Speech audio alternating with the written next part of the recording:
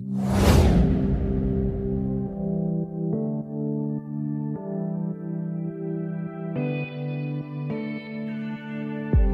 can see it in your eyes. You've seen the moon and its darker side.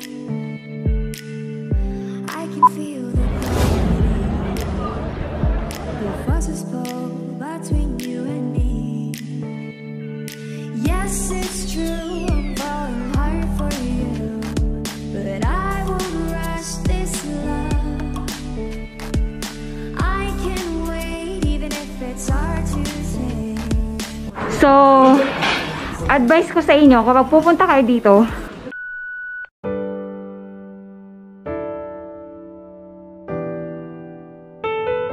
hello kabilabs! Pagkatapos nating ipakita sa inyo kung saan makakabili ng mga murang souvenirs at legit na alahas dito sa Old City, Jerusalem, ilang hakbang lamang ay makikita na natin ang Church of the Holy Sepulchre. Ito ang pinakabanal para sa ating mga Kristiyano.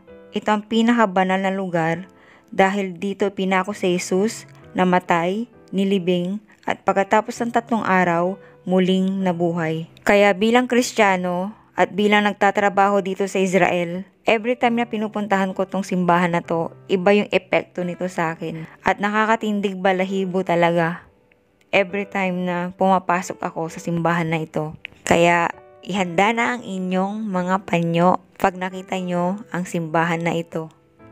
So sana sa pamamagitan ng aking vlog ay maramdaman nyo rin ang aking nararamdaman tuwing napupuntahan ko ang simbahan na ito. So bago tayo pumasok sa loob ng Church of the Holy Sepulchre, kaunting trivia muna para mas maintindihan ninyo ang simbahan na ito. Alam nyo ba yung Flores de Mayo?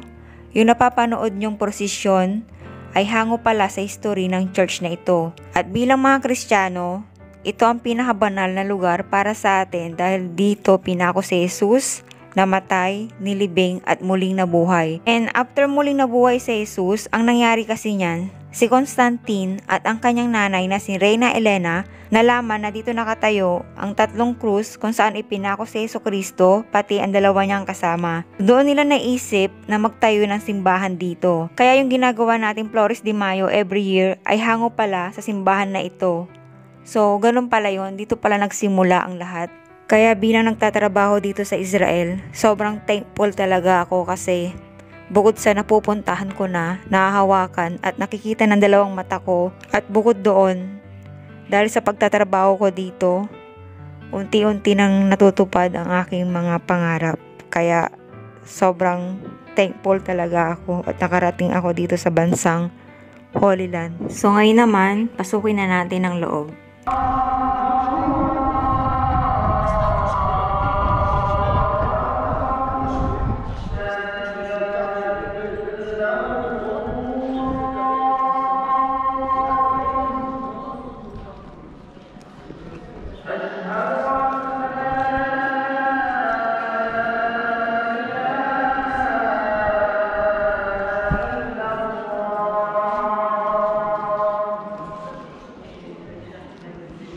Pagpasok natin ng simbahan, kikilabutan ka kaagad dahil bubungad sa iyo itong bato na ito na tinatawag nilang Stone of Anointing, kung saan ibinaba ang katawan ni Jesus para malinisan at para ihanda na siya sa kanyang libing.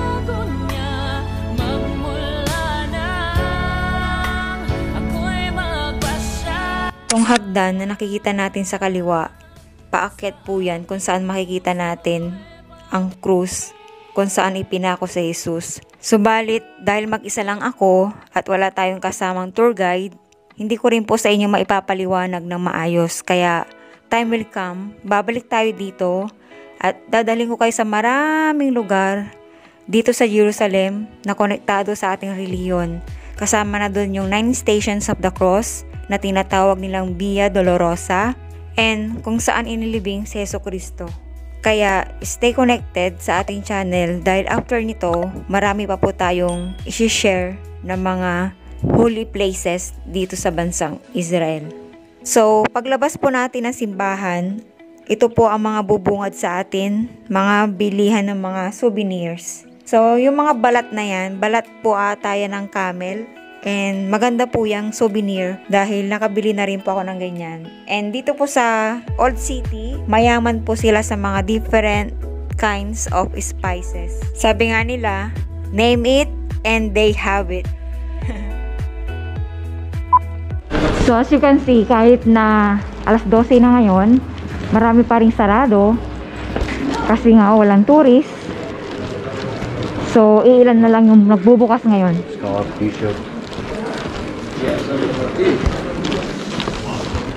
Ang ganda oh. So ngayon naman, after natin sa Holy Sepulchre, pupunta naman tayo ngayon sa Western Wall. Hindi naman tayo maliligaw kasi meron naman silang palatandaan.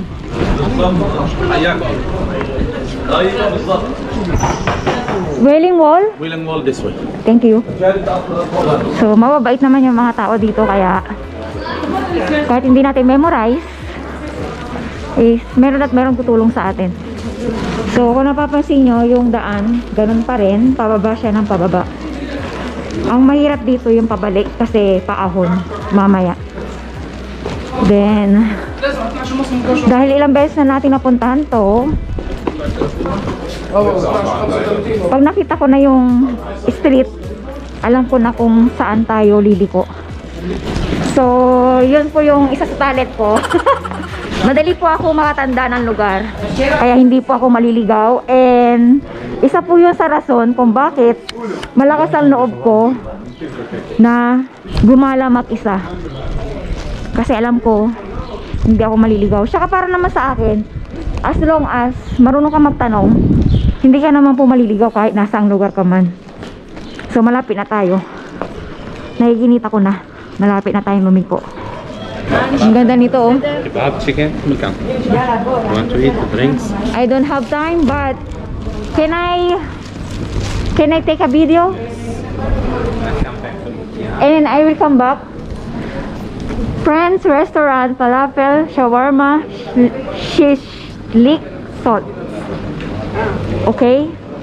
So, ang ganda ng ambience. Nakaka-good vibes ng kanilang restaurant. Wow! Ito yung favorite ko, kabab, barbecue. Naku, babalik ako dito. Sino pupunta rito? Isasama ko dito. Yan o, naka-ready na sa atin yung table. And itong restaurant na to, malapit to sa Wailing Wall. So, alam ko na kung saan ako babalik kasi I like the ambience. Kung pupunta po kayo dito sa Israel, ganitong-ganito po yung inyong madadaanan dito. So, here we are. Nandito na yung ating pupuntahan na Western Wall or Wailing Wall.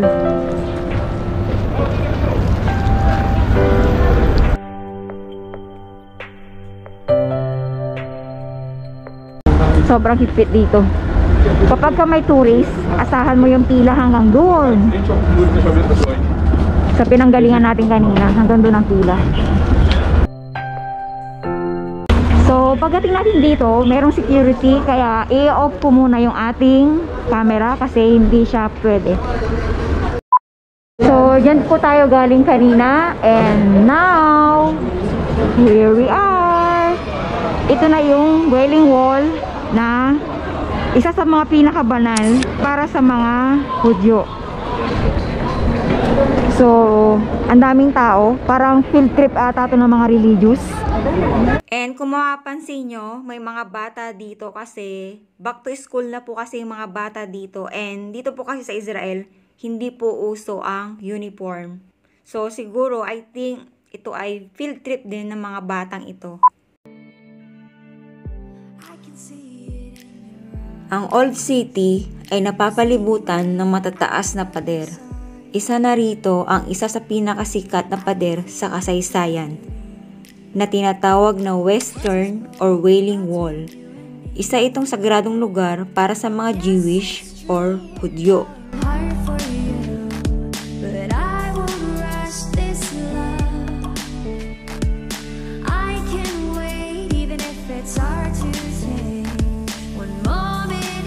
So, hindi ko alam kung maririnig nyo ako, pero itatry ko pa rin magsalita.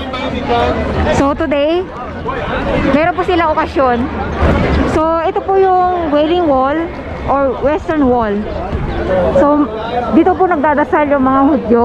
Pero bago nila gawin yon, naghuhugas muna sila ng kamay dito.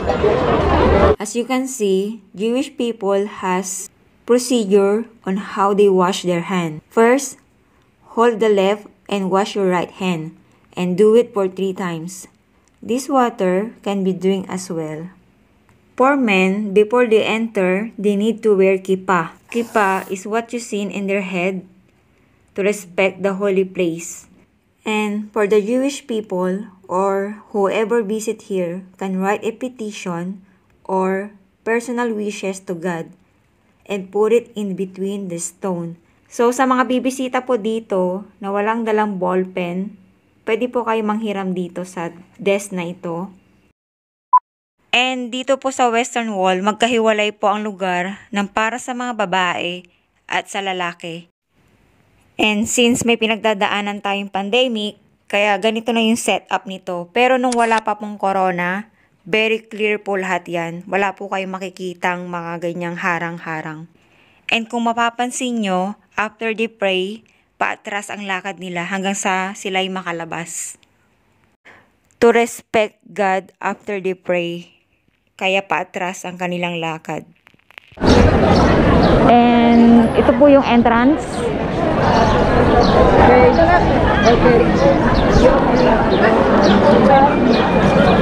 So kung makikita nyo yung mga petition na nakasiksik sa mga stone, kinokolekta po yan every 6 months. And ibinabaon po nila sa gilid ng Mount of Olives. Walang nagbabasa sa mga papel na yan dahil niniwala sila na ito ay sagradong dasal, mga mensahe na dapat manatili sa taong nagsulat at sa ating Panginoon. So ngayon naman, ipapakita ko sa inyo ang area ng mga para sa mga lalaki. So ganito po yung harang. And itong okasyon na ginagawa nila ngayon, ang tawag dito ay bar mitzvah, or in Hebrew, ang ibig sabihin po niyan ay son of the commandment. Ang ibig sabihin po niyan ay isa itong religious initiation ceremony of a Jewish boy who has reached the age of 13 and is regarded as ready to observe religious precepts and eligible to take part in public worship. So, ibig sabihin po niyan, parang dibu. Parang dibu ng batang lalaki dito. 13 years old po. So, napakahalaga sa kanila ang okasyon na ito. And nakakatuwa kasi tulad nating mga Pilipino, ang mga Israeli po kasi ay family-oriented din po sila.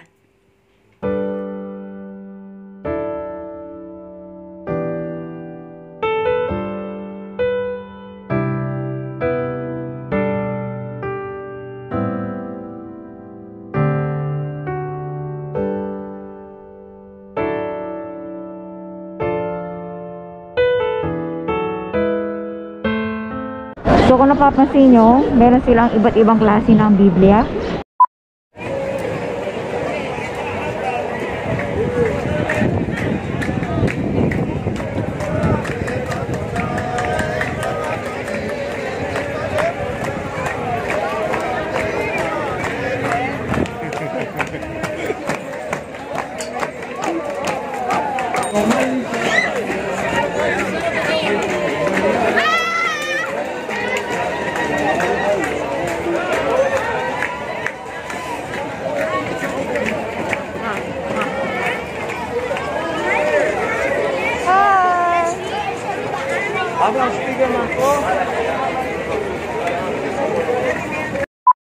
So, ngayon naman, papakita ko sa inyo yung isang gate na daanan pag tayo ay papasok ng Old City. Di ba sabi ko sa inyo kanina, dalawa yung pinaka main entrance at exit dito. Yung isa, yung New Gate, saka Damascus Gate. So ngayon naman, ito ang mahirap dito pag napunta kami ng Old City. Hindi pwedeng hindi ka mapapagod. So, advice ko sa inyo, kapag pupunta kayo dito, kailangan marami kayong energy. Marami kayo dapat energy kasi malayo yung lalakarin nyo. Tapos yung daan, pagpabalik na, paahon. So, isa ito sa mga daanan papuntang Damascus Gate. So, as you can see, ang laki ng, lettuce. Maze? Ha? The Kruf. The Kruf. Wow. Wow. Wow. Rice and meat. Lama ze, gadol, miday.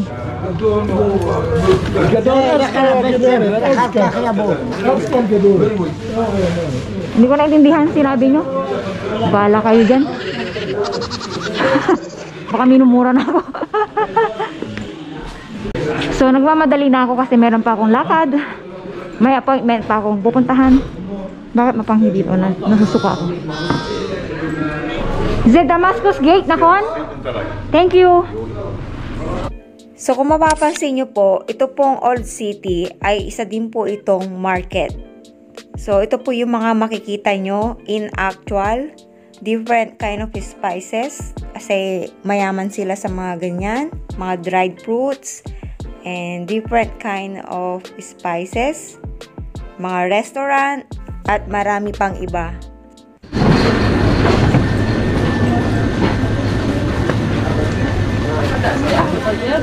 Ang hirap na walang kasama. Siyempre, pag wala kang kasama, wala kang tagakuha. Sariling sikap. Ginusto ko yan eh, di ba?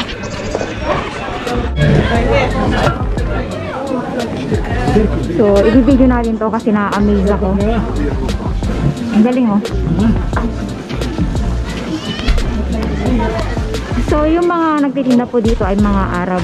Kaya, ganito, ang dami nilang mga spices.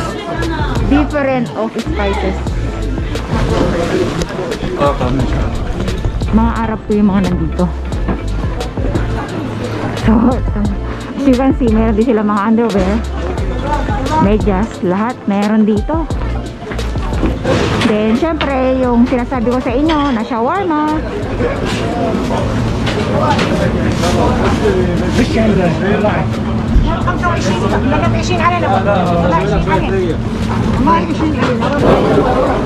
Okay, malapit na po tayo.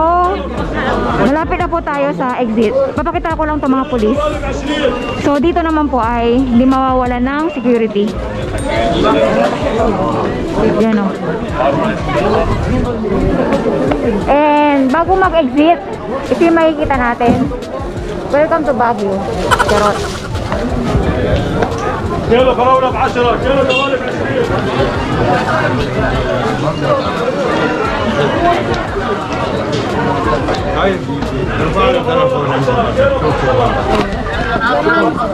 So, ito po ang meron sa Old City. Parang palengke.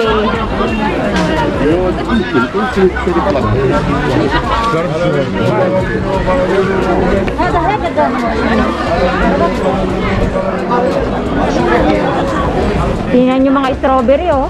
Nasa ano lang, lapag. Wow. Ang sarap. Ang sarap ng strawberry. Amoy pa lang masarap na. So okay, ito na yung exit or entrance. Ito yung Damascus Gate.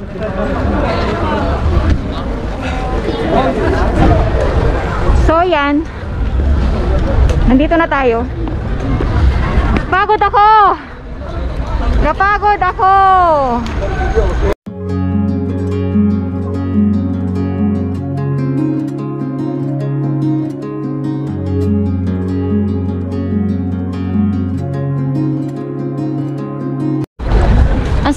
feeling na ano, para lang akong local. Yung kayang-kaya ko na makipagsabayan sa kanila. Ang sarap sa feeling. Alam mo yung ano, parang hindi mo kailangan dumepende sa ibang tao para lang magawa mo yung mga ganitong bagay. Ang sarap lang sa feeling. And yung mga tao naman kasi dito, safe ka naman kasi dito sa Israel eh. Kaya siguro panatag yung loob ko na gawin itong mga ganito. Kasi alam kong safe naman ako. Hindi naman sila masamang tao. Although, the way na manita or magsalita yung iba, pasigaw. Kasi, gano'n talaga sila. Bawal sensitive kumbaga. And ang mahalaga naman kasi sa mga Israeli, hindi sila nananakit. Bawal silang manakit dito. Bawal. Kasi pag nanakit sila, alam nila kung saan sila mapupunta. Bukod sa magpe-penalty, makukulong pa. So, ganun po yung culture ng Israel. So, huwag na kayong matakot sa mga nagko-comment na nakakatakot daw dito. Huwag kayong maniniwala sa mga balita. Mas maniwala kayo sa mga nakatira dito or mga nagtatrabaho dito. Kung ano yung nararamdaman namin. So, siguro sa mga susunod nating vlog, maghanap tayo ng mga kapwa natin, mga OFWs na pwedeng interviewin kung ano yung masasabi nila dito sa Israel. Kung safe ba sila o hindi. So, syempre, magpe-face mask na tayo. Baka tayo mahuli. Sayang 500. So, bye for now. See you again next month. Once a month, napunta po ako na ang Jerusalem.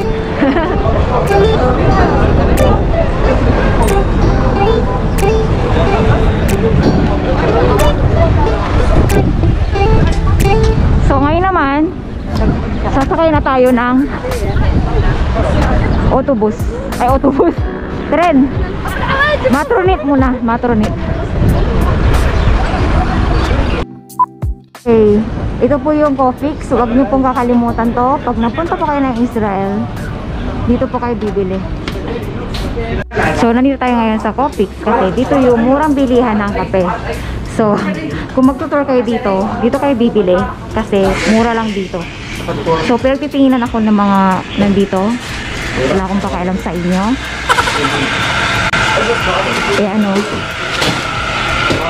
So, nagbablog ako.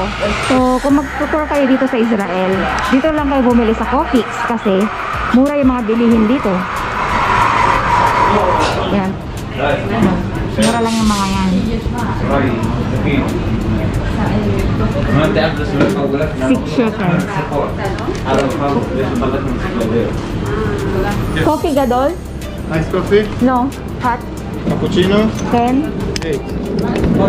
של רמי לוי? לא, אני לא מקבל, כנראה רק בסופר קופי. טוב, סתם.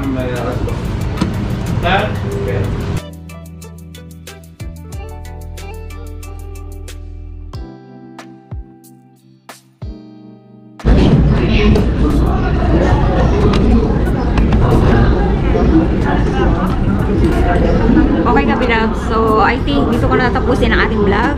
And I hope nag-enjoy kayo sa ating tour today. If you enjoyed this video, please don't forget to hit like, share, and ring the notification bell para updated ka po sa mga susunod pa nating mga videos. Paalam! Thank you very much and keep safe always.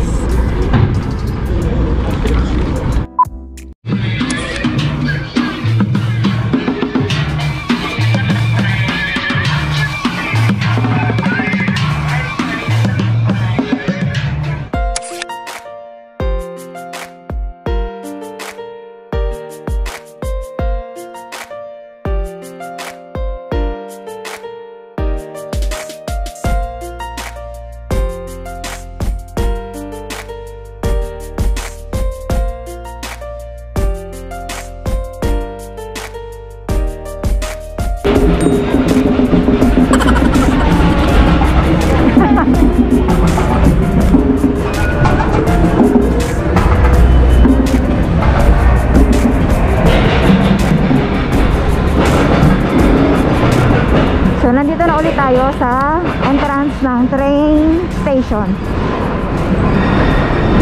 So, this is my first time na sasakay na escalator pababa. Di ba kanina? Pinapawisan yung kamay ko. Ngayon naman, relax lang. Kasi pababa na eh, hindi na hassle. So, naranasan nyo na bang sumakay ng escalator na triple or 4 ang haba sa regular na escalator?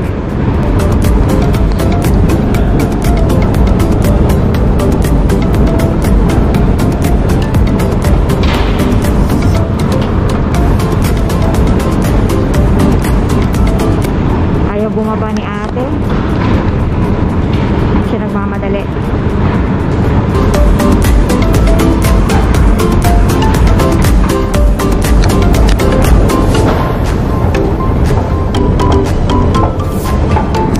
One down. Ano may pangalawa? Ang lakas ng loob ko ngayon ah. Nasa gitna ako ah. Tingnan natin kung hindi ako pagpapawisan. So, relax lang. So, nakakatuwa yung mga paakyat kasi hindi sila kinakabahan. Yung mga paakyat, okay lang sa kanila.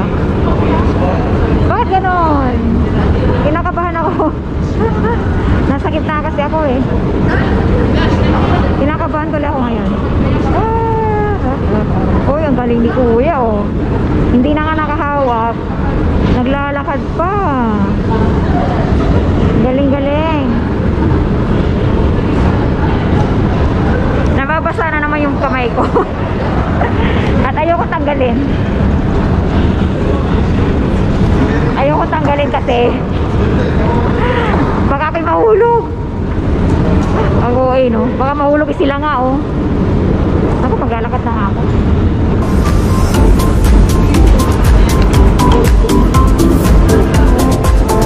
So okay, last na to. Ito na yung last. Pangatlo na. So syempre dito na ako. Ayoko na makipagsapalaran doon. Tan-dararan. Maglalakad ako. So naglalakad tayo. So only in the Israel makakita ng ganito kahabang escalator. Comment down below kung meron din sa lugar ninyo or kung may alam din kayong lugar na may mahabang escalator bukod dito sa Israel. Kasi sa pagkakalam ko ito na kasi yung pinakamahabang escalator. So I don't know eh. Hi. Hey. Hi. Thank you. Yeah. Thank you. So okay. Ayun.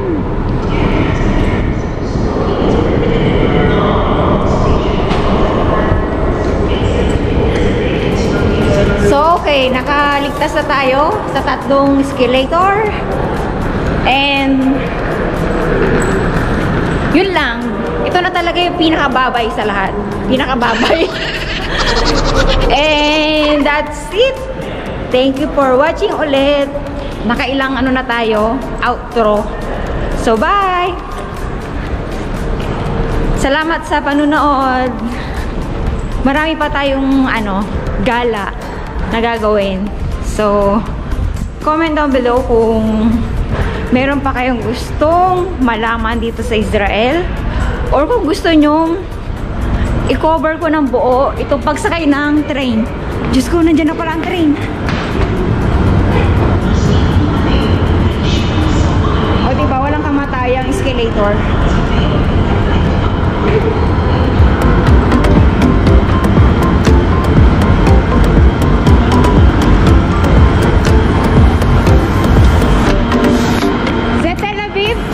Tel Aviv.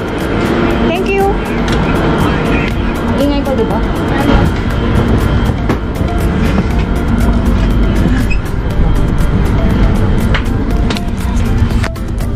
Okay, nandito na po tayo sa train. So, bye! Thank you for watching.